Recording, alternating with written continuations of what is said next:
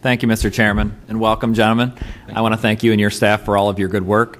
My question deals with the enhanced 911 service, and I know that PEMA has oversight along with working with our counties to provide enhanced 911 service. And when you look at the fees that are collected, when you look at the landlines, those are collected in the counties and stay in the counties.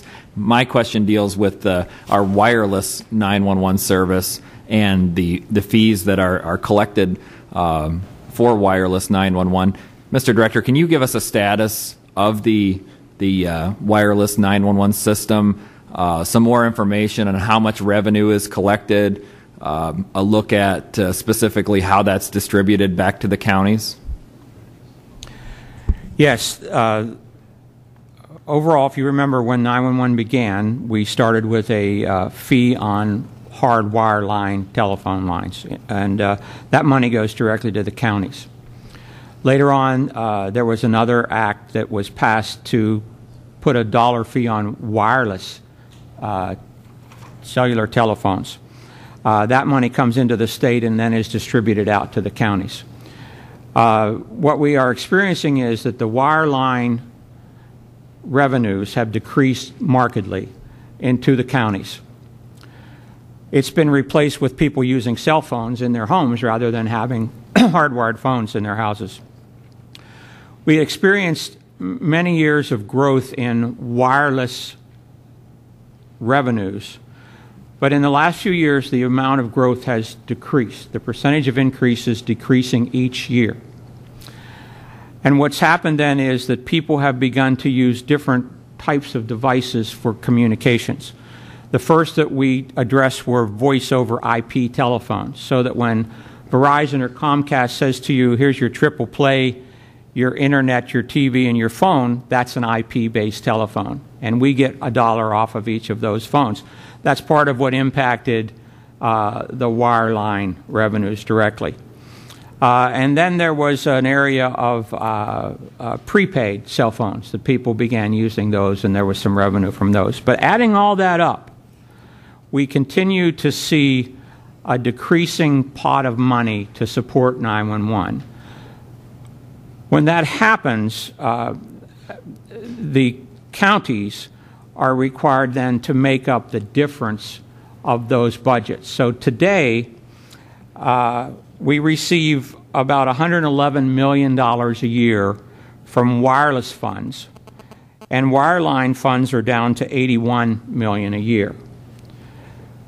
There is still about $80.24 million of costs that are not covered by those state funds, and those costs are made up by county governments. So the system we have today is that about 72% of the costs are covered by state funds and 28% are covered by county funds. And since we began the program in 1990, the costs for operating those centers continue to increase. Wage increases, utility cost increases, tariffs charged by the phone companies, those have all gone up. The fee that was originally created, if you look at the dollar fee, that's worth 66 cents today based on the inflation. So we're not generating any increase in revenue based on that inflation.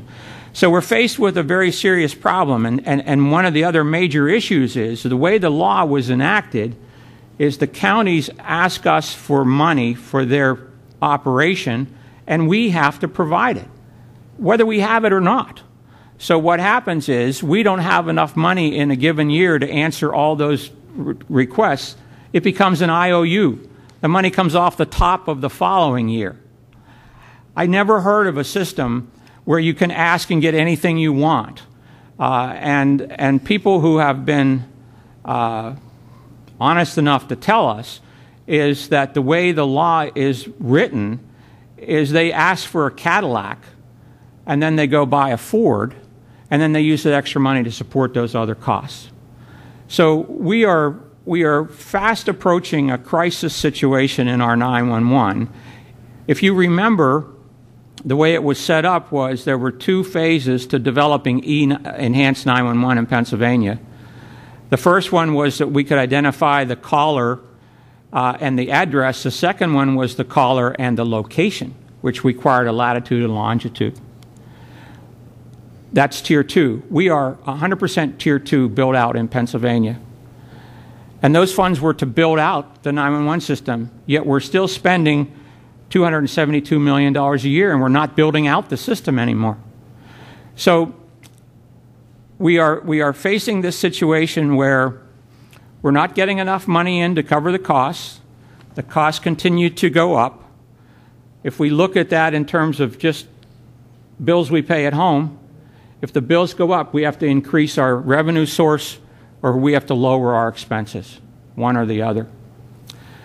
We have an opportunity now because many of the telephone switches that are in our 911 centers are coming to what is their end of life. You can't use them and they have to be replaced. That's very expensive. You know that we call these places where the calls come PSAPs, Public Safety Answering Points. And we've got 69 of those in Pennsylvania. Those 69 PSAPs are designed to cover 10,000 911 operator positions. We have less than 900 in the whole Commonwealth. We have overbuilt a system that is antiquated and expensive. Now, the good news is that in the last 10 years, technology has zoomed forward.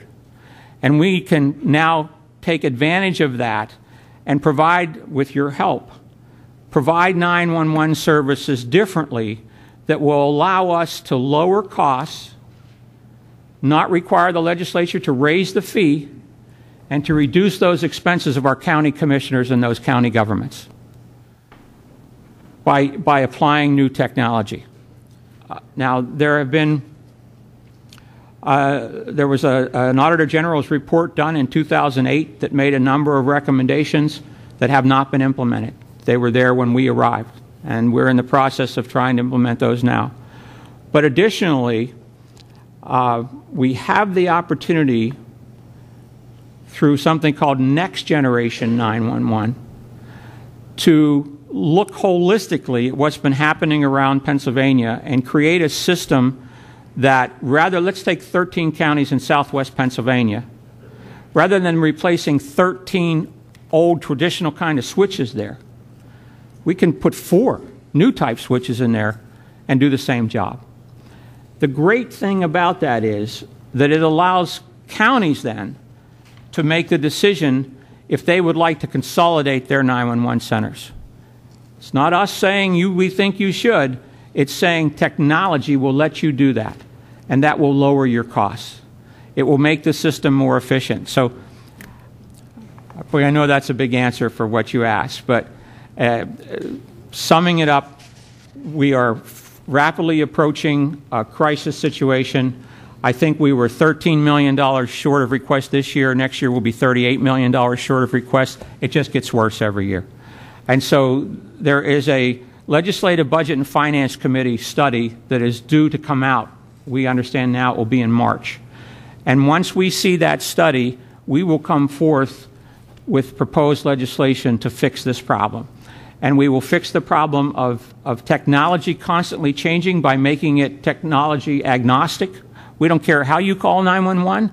We don't care if you turn to your television and say call 911. We want the fee. But on top of that is we know now there's a better way to do this because of the technology that's occurred in the last 10 years.